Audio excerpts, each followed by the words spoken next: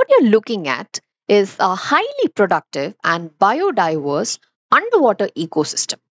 It provides habitat and food for a wide variety of marine life. This is a kelp forest, but they don't have any roots. They are not even plants. These are giant algae. In this video, we would be learning about algae, one of the first plant-like organisms that evolved on Earth. Algae is a very simple organism. It has chlorophyll, that's why it appears green, or any other color. They are autotrophic, they can produce their own food, and they are thalloid. Thalloid just means that they appear like a flattened structure, something like a leaf. And it's important to notice that they do not have any complex cellular organization like organs in them. So, although they are green, they do not have any true roots, stems, or leaves within them.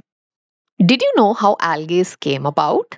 It is believed that one of the earliest algae, which is the cyanobacteria or blue green algae, was engulfed or phagocytosed by a eukaryotic cell, and somehow the organelles combined and evolved to form the algae that we have right now.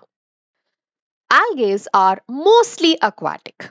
They are found both in freshwater as well as marine waters.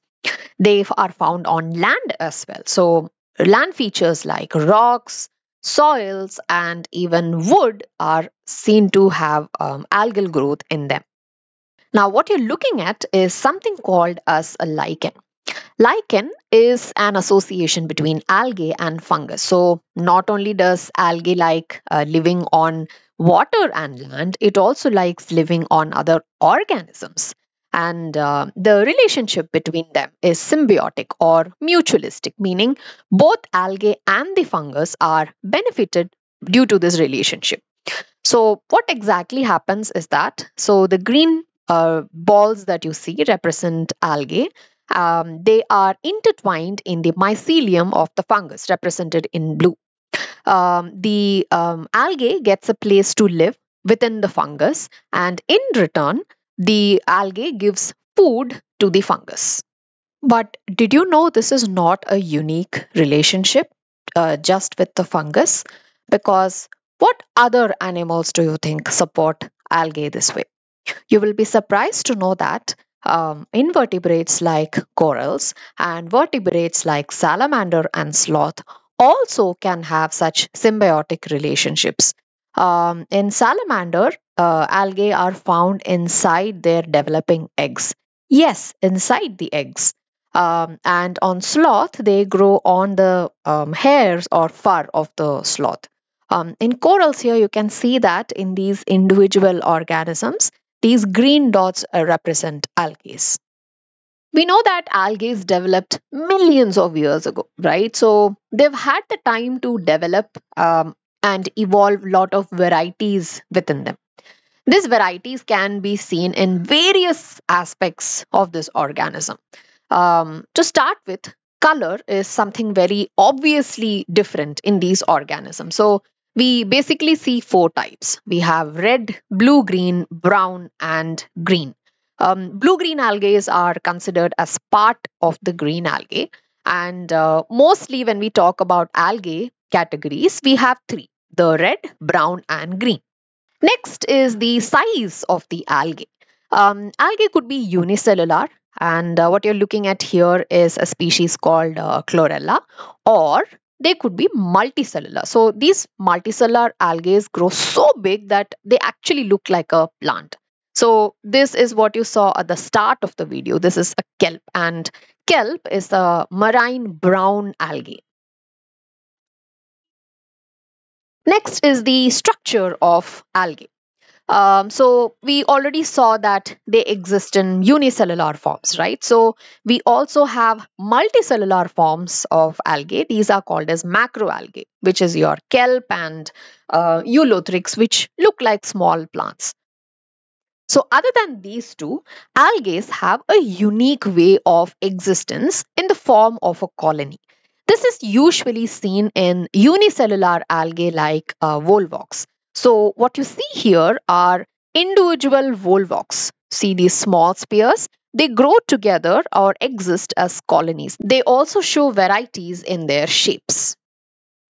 So we have the spherical algae, which is the unicellular chlorella. We have filamentous algae. This is a green alga called Spirogyra. We have another green alga which looks like a ribbon or like a leaf, which is ulva. And finally, we have branched algae. So this is usually seen in brown algae, which appears like bigger plants. So here, this is a fucus. Reproduction in algae can occur in two methods. So we see asexual reproduction as well as sexual reproduction.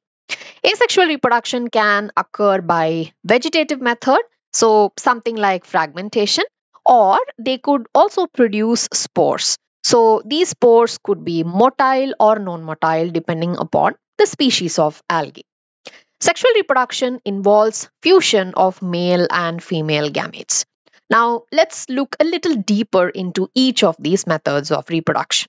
Asexual reproduction method like fragmentation is seen in the filamentous green alga Spirogyra. So this is how the filaments appear. Let's say we have a fragment of Spirogyra and it breaks into two. So now you have two fragments, right? Each of these fragments can now grow into an individual Spirogyra. The most common type of asexual spore is a zoospore. These are flagellated as well as motile, meaning they can move places. So what usually happens is that these spores get released from the parent body when the conditions are favorable, and they can move to another place and then they germinate, and one spore gives rise to one entire alga. And finally, we have sexual reproduction. The type of gametes creates variety within sexual reproduction. The gametes could be either isogamous or anisogamous. Isogamous meaning they are similar sized or they look similar. Anisogamous means they look different. So these isogamous gametes could be flagellated, as in Eulothrix, or as in Spirogyra, they might lack flagella. So it just means that one is motile and the other is non-motile. In case of Eudorina, you see flagellated gametes, but they are of different size. Now, within anisogamous gametes, you have a very specific type called as oogamous gametes or oogamy sexual reproduction. So here we have two unique looking gametes. So we have the female, which is usually larger, spherical and non-motile, and we have a male, which is smaller in size and motile. And usually the male gamete travels to the female gamete for fertilization. Such kind of gametes are seen in volvox and fucus. We saw the huge variety of algae, right? But did you also know that they are very important for us to maintain the ecosystem on Earth? At least half of the total carbon dioxide that is fixed on Earth is carried out by algal photosynthesis. So it fixes these carbon dioxide, and in the process, it produces a huge amount of oxygen in the sea as well as in the air in the atmosphere. Um, Next, algae is used as food as well in lots of cultures around the world. So they are consumed as seaweeds. So species like Porphyra, Laminaria, Sargassum, almost 70 species of marine algae are said to be edible. There are some industrial uses of algae as well. Substances like hydrocolloids can be obtained from algae. Hydrocolloids are these modified carbohydrates that can retain a lot of water and swell up. In the process, they start to look like gel or a jelly. So we have a wide variety of them. Algin is one, carrageenan, agar. Algin is obtained from brown alga, whereas carrageenan and agar are obtained from red algae like Gelidium and Gracilaria. This is a pudding where we use algin or carrageenan. These are used for food sources mostly. And this is a plate where we have grown microbes. So agar is used for this particular purpose.